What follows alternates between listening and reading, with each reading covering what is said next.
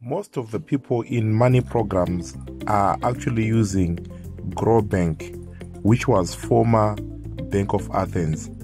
When you see this bank appearing in most of the money programs, be it mycoin auction, global coin, cash crew, and many other programs, usually these people will be holding Mukuru accounts.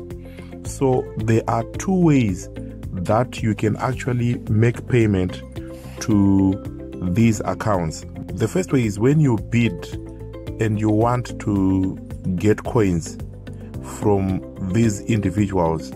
What you will need to do is to ask them, you contact them via WhatsApp, or you call them and then you ask them their full name, and you also ask them their phone number, which is on their Mukuru account, so that you can actually create them as a beneficiary inside your Mukuru account if you've got a Mukuru account, and you can then actually make payment to them. Or the second method is that you can ask them to create a Y code for deposits, which they will send to you. Then you go to ShopRite, to Checkers, to YouSave, any of the shops that will be listed on the message, so that you can then make payment to them.